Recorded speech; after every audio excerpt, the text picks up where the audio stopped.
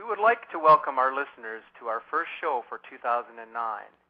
As many of you probably know, the Earth Frenzy radio show provides alternative radio broadcast, streamed live over the internet, and then archived for podcast replay 24/7.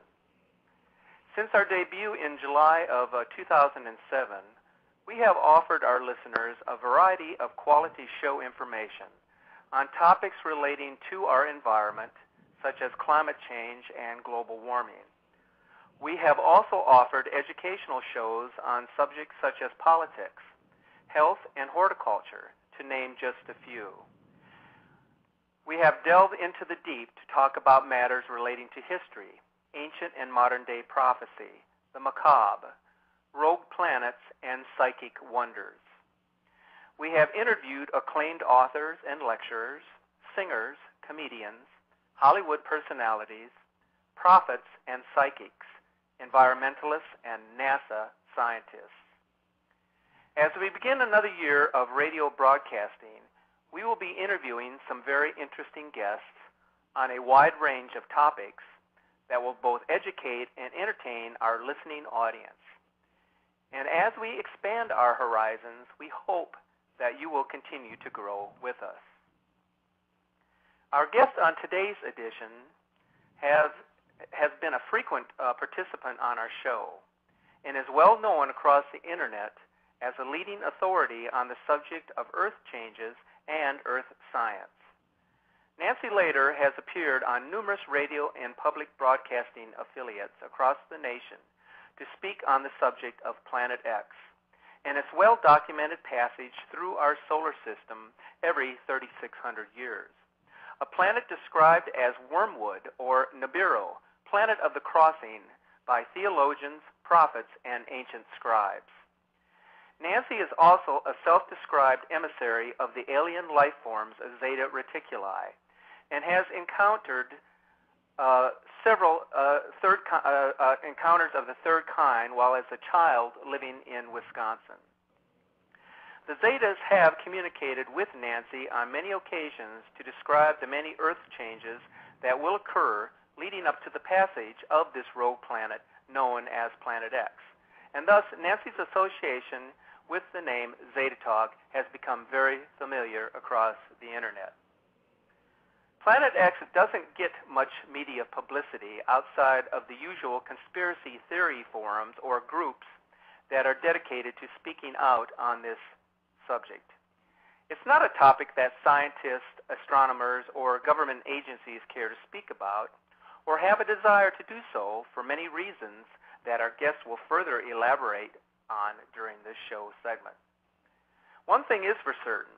The Earth is going through some significant and awe-inspiring changes in recent years, including increased and more powerful earthquakes, massive tsunamis like the one witnessed in December of 2004 in the Indian Ocean that killed some 270,000 people, increased volcanic activity on a global scale, devastating floods, storms, tornadoes, and hurricanes. All of these natural events are occurring as we speak. But just how natural are these events? The media, including a host of scientists and environmentalists across the world, are telling us that global warming is to blame primarily caused by mankind, by their consumption of fossil fuels and the devastation of tropical forests in Brazil, Indonesia, and other equatorial regions of the world.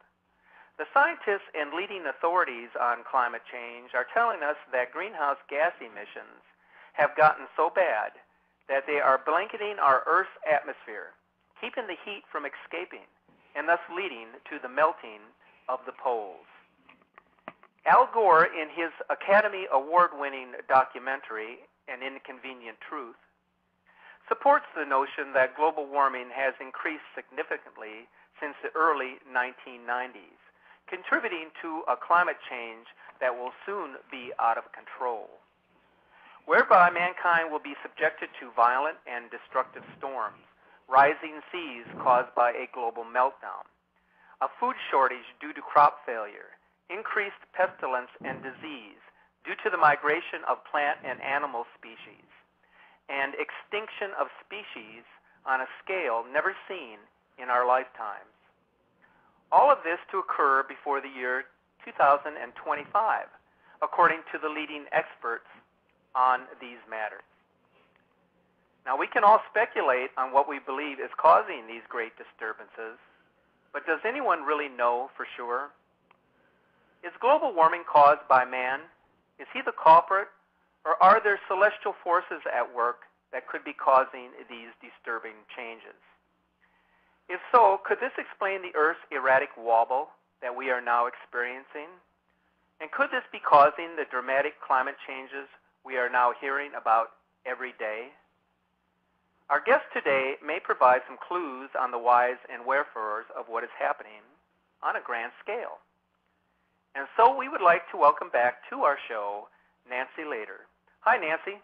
Oh, so delighted to be back.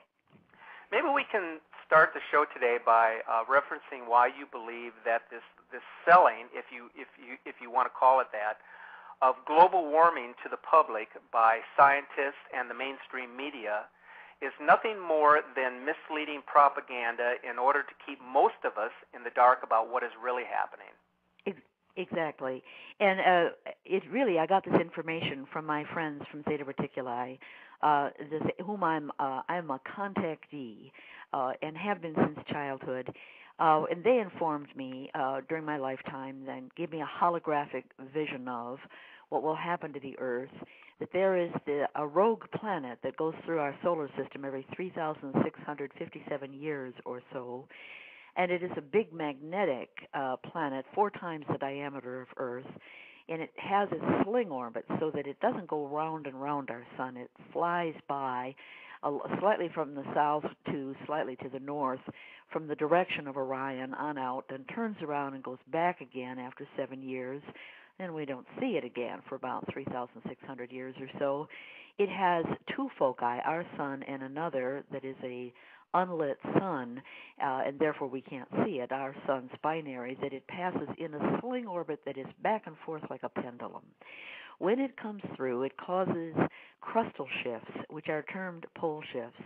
It's not really that magnetism north goes south and south north and the like. What happens is that as it passes, it pushes our North Pole away so violently from its North poles of magnets not wanting to be anywhere near each other, not wanting to be pointing or at or touching each other. It pushes our North Pole away so violently that the crust separates from the core and slides. This explains scientific enigmas like ice ages. Why was Wisconsin covered with ice, or France covered with ice, and wandering poles where the magnetism seemed to be pointing in different directions, and why are there woolly wet mammoths up in the Arctic Circle on Wrangel Island and with green grass in their tummies, where grass never grows and hasn't for hundreds of miles around. It explains those enigmas. So they stated that we have a pole shift or a crustal shift in our near future, predicted that Planet X, Nibiru, Wormwood, the many names, throughout literature and history and in folklore and prophecy, would come through and arrive in our solar system in 2003, May 15th, 2003, shortly afterwards. Well, it did, and I myself saw it on March 26th of that year, 2003, coming from the direction of Orion, a blinking, kind of pulsing, on and off red blurry area, and people around the world saw it. Thereafter, we got pictures. We had a second sun. People would see 2 suns rising at sunset or sunrise, rather, and setting at sunset. Because this was all on the opposite side of the sun, and the sunlight bounced from the dust cloud of red dust that shrouds this passing planet back to Earth. It is still in our solar system, very close to the sun, coming at us outbound, and causing numerous Earth changes, which the Zetas warned about. One is high tides, way above